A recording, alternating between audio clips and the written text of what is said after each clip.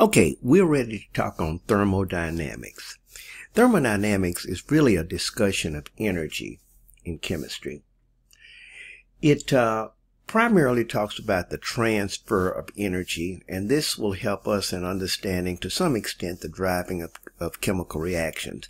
Now, we won't do a whole lot on this. Sometimes face-to-face I do, but in this case we're only going to do a few of these slides just to kind of get the concept across. Okay. When we talk about thermodynamics, it is not often in science that we have what we call a law. But in thermodynamics, there are two scientific laws. One of them I'm probably sure you've heard in high school. Thermodynamic law 1, energy cannot be created or destroyed, but changed in form and or location. So, other words, to say it in another way, the energy of the universe is constant. It's just being changed, shifted around in location and form. Thermodynamic law 2, we have actually talked about in a previous video and also in my PowerPoint, and that is that the universe tends towards a state of entropy. Now, entropy is randomness of motion, and if you may recall when I discussed heat is the most randomized form of energy. So most of the energy in the universe is in the form of heat.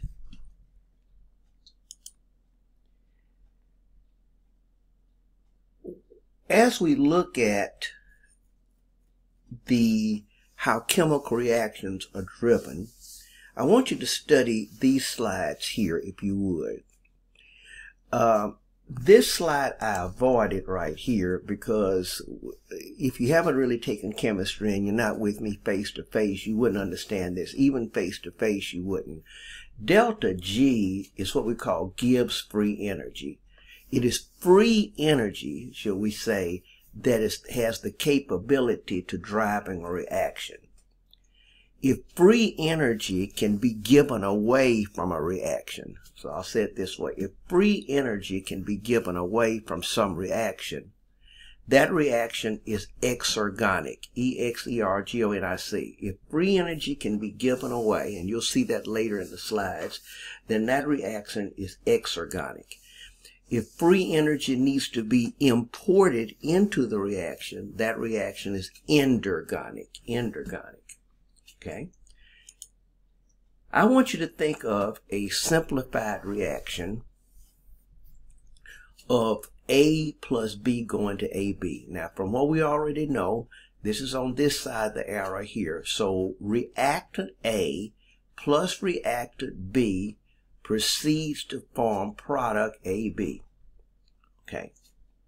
So as I alluded to, the reactants are A and B, and the product is AB. Okay.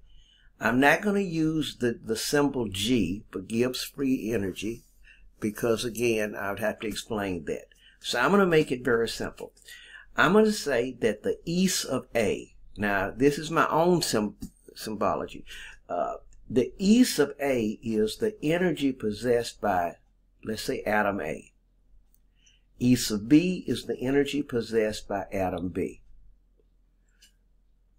E sub AB is the energy possessed by atom AB, a molecule, AB. How do we know these atoms have energy? Because we have the movement, the neutrons, the electrons, the protons, and so forth, which we discussed. Okay.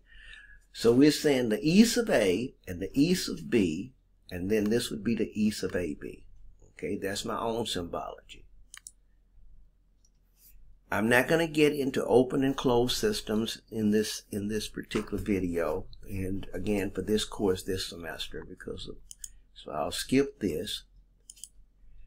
So then I go here to this slide and I say assume A, B, AB are particles in a system. Okay. And the system in this case is whatever we're investigating, should we say. All right. If the E sub A, now this system is open, which means it's open to the outside. And basically what that means is that energy could flow in or flow out. Energy could flow in or flow out. It's not a closed system. So whatever happens to the reactants and the product, energy could either flow out of that system or come into the system based upon what we're going to discuss. Okay, assume that the E sub A, the energy possessed by atom A, plus the E sub B, the energy possessed by B, which are the reactant, are less than, that means less than the product energy. So that energy, then in that case, for the reaction to go, you would need additional energy. You would need additional energy. So we'll go to this little thing. Assume that the energy on this axis is energy, free energy, and this is the course of the reaction. So assume that the reactant's energy is less than the product. Well, the only way for this reaction to go is that energy must come in to drive the reaction. So this reaction then would have to be endergonic, which means it would have to get energy from the outside to make it go. Okay? All right. So we go back. Then I go to the next one. If the energy possessed by A plus the energy possessed by B, the reactant energies, are greater than the energy possessed by the product, then the reaction can give off energy. And to say it another way, it's a spontaneous reaction. Now let me explain that. A reaction is spontaneous if it already has enough energy to go. A reaction is spontaneous, and as a matter of fact, it has to not only have enough energy to go, but it has to send some energy to the universe. It's an open system. The universe wants its debt paid. So for the reaction to go, not only does it need enough energy for the reaction to go, but it has to send energy to the outside. So to say it in another way, exergonic reactions are spontaneous. Endergonic reactions are non-spontaneous. And if the, let's say it like this, think about what I'm going to say. If the E sub A plus the E sub B equaled the E sub AB, that means they were equal, then the reaction would still not go. The reason being is there's no energy left over to pay the universe.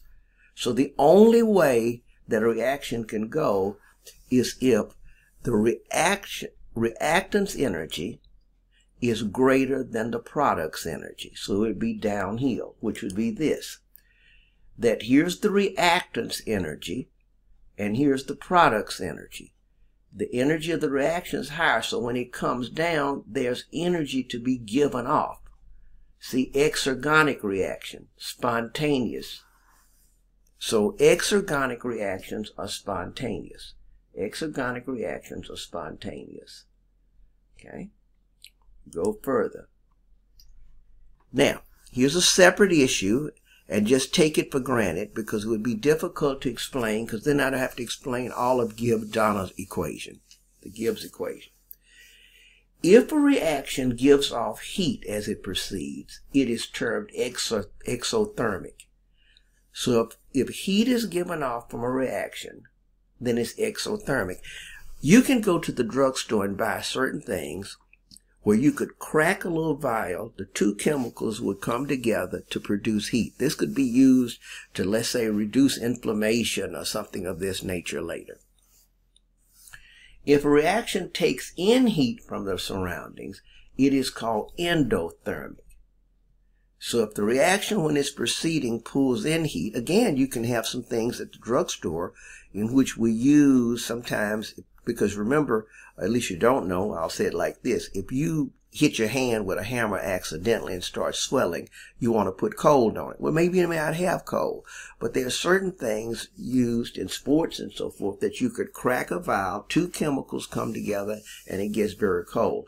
That would be due to an endothermic reaction. Endothermic.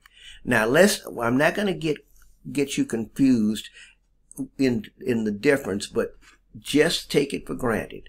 If a reaction gives off energy, now no matter heat, whatever, then we will call it exergonic. If a reaction takes on energy, we'll call it endergonic. Exothermic and endothermic are different. Exothermic means, and take it literally, that the reaction gives off heat. Endothermic, it takes in heat. Okay. So then we go to this as a review. So I'm not using all the slides. Again, this reaction downhill, giving off energy, exergonic, spontaneous. This reaction needs to bring in energy. Okay. So exergonic reactions give energy to the surroundings, making them a spontaneous. Endergonic must borrow energy. If a reaction gives off heat, it's exothermic, and if a reaction takes on heat, it's endothermic. Okay. So that's what we will say for now. I will add one other thing. The universe is very stingy on giving up energy. So essentially, going back to this, the only way an endergonic reaction can go is for an exergonic reaction to drive it. The only way for an so in other words, these reactions have to in some way be coupled. When you give off energy, you acquire that energy. Now, I didn't put this in, but I'm just going to mention it. In order for an endergonic to proceed, it must acquire energy from some exergonic occurring at the same time. The universe never donates energy.